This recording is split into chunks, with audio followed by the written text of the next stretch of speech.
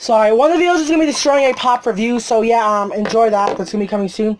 But we're going to be going over some news videos. So I want to go over another Earth Day pop coming out. Am I going to get it? Probably, because fucking like that kind of box. I think I'm going to have to get it. But, yeah, so anyway, that is coming out. We do not know a date, but it should be coming out. It is the Bill Nye with Globe. It is a Hot Topic exclusive Earth Day pop. Now, you know, I see a little fucking copy. I feel like Hot Topic is actually going with copying Boxlunch.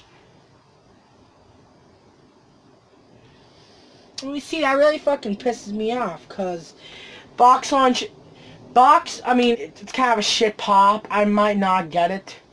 I mean, probably not gonna get it at all, so yeah, it doesn't even matter. But yeah, I mean, yeah, just some shit. That's what's up. I mean, I'm probably not gonna get it. It's shit. Who cares if I need to go to the ad icon set? I'll pick it up if I want to. But yeah, so that's it. We do not know when it's gonna release. I'm guessing it's gonna release